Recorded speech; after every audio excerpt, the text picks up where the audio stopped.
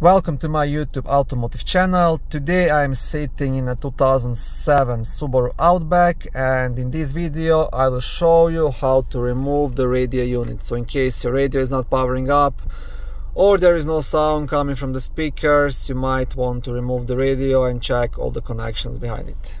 This video will apply to Subaru Outbacks made from 2003 all the way up to 2009.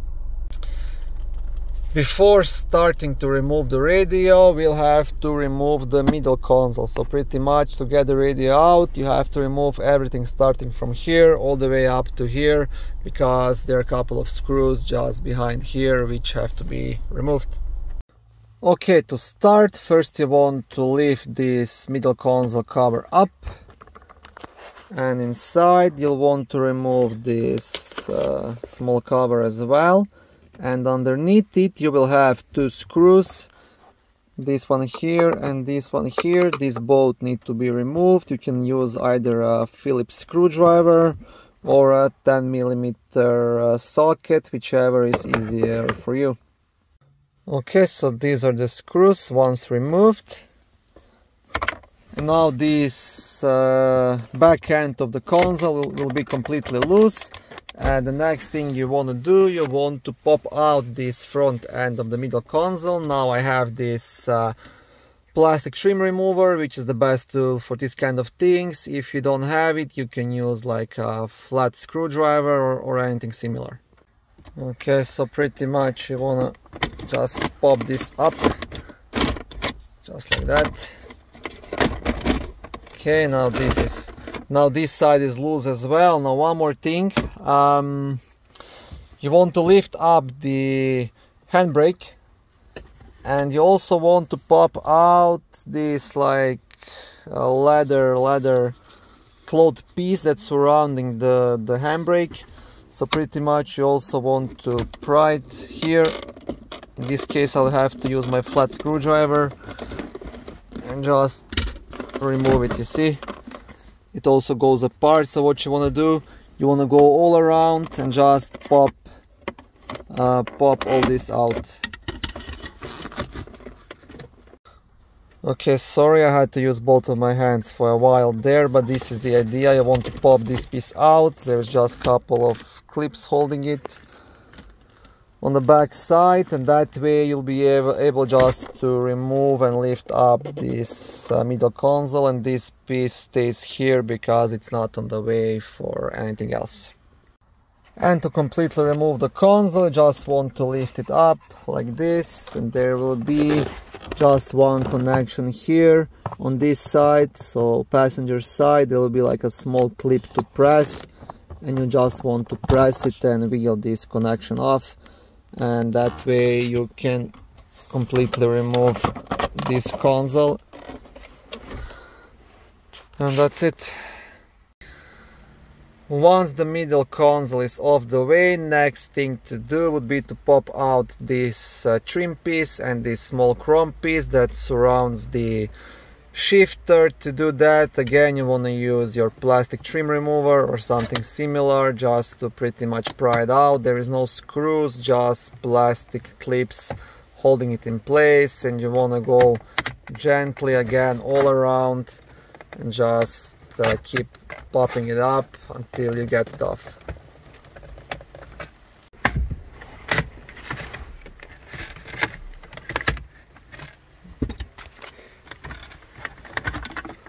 Okay, this is this piece.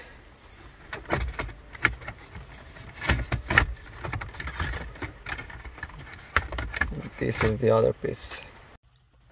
Okay, now this trim piece will not be removable until you actually make a bit more space for it.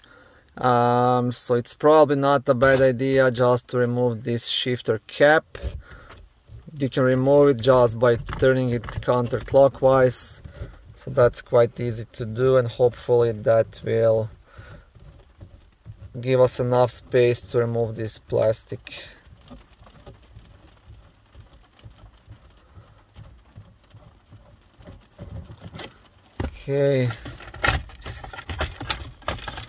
Okay, this is still not gonna work.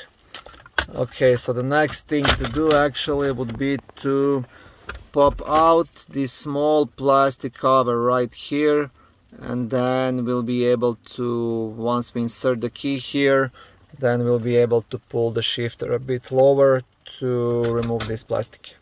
Okay, so to pry this cover you want to use like a small flat screwdriver just to pry it off. Just like this. It has like two small plastic clips, so be careful not to break it. And once you've done that, you just want to press inside with either a key or anything else. There's like a button inside, and once you press this button you can pretty much move the shifter as low as you want. Okay, I'm trying to work with one hand here, but anyways. Okay, and by doing this, now you can remove this cover. On the back of the cover you will still have this cigarette lighter attached, so there is like a small plastic clip right here which you want to press and pull the wire out, and that way you'll be able to completely remove this. Next thing to do would be to remove these two Phillips screws, this one and this one, and that way you'll be able to pop out these plastic silver trim pieces on the side.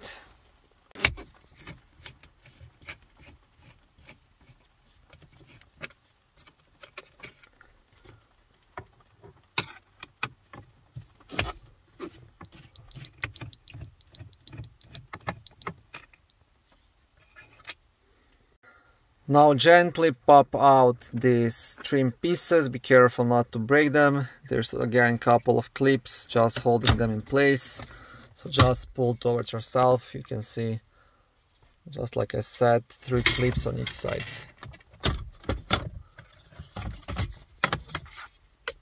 Okay, by doing that we gain access to the screws which are actually holding the radio in place.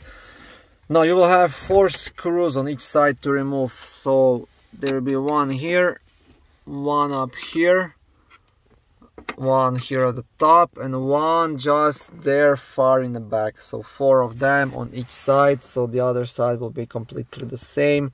So here, here, one deep inside and one here on the top. Okay, once you have all the screws out, you can kind of partially pull the radio out. You won't be able to completely remove it, so just pull it up to here, I would say. And now what you want to do, you still want to unscrew these climate controls. So there will be a couple of screws here on the side. I hope you can see them. This guy and this guy right here. And you'll have 2 of the same kind on the left side as well, so you want to remove those. Once these are out, like unfortunately these climate controls will still not separate. They really made it complicated, so what I suggest doing next is removing this faceplate. It's held by just a couple of screws. There will be one here, one on the left side at the same position, and you will have 2 on the top. So one here and one right here, so remove those. Reason being because these climate controls actually have to fall down to separate from the radio unit, but this side of climate controls is kind of too tight inside, so by removing this faceplate, hopefully there will be more place to work. Okay, now this faceplate will just actually pop off. You can completely remove it, and that way you'll get more access to those climate controls and to the actual radio. Okay, now you can remove this faceplate, which is actually part of the radio. Here's the motherboard. And now you want to unplug these hazard lights. That's quite easy. You just want to press onto this clip here and pull it out. Okay, and by removing this faceplate, actually we were able to separate the radio from the climate controls. And now what you want to do, you just want to pull out this radio unit. That way you won't have to deal with disconnecting all the wires from the climate controls. You just have to disconnect the wires from the back side of the radio. Okay, and this is the video how you can pull out the radio on a 2007 Subaru Outback.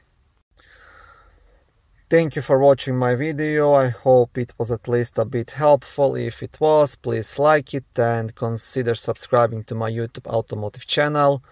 On my channel there is lots of how-to videos, do-it-yourself videos, car reviews, product reviews and other similar automotive topics.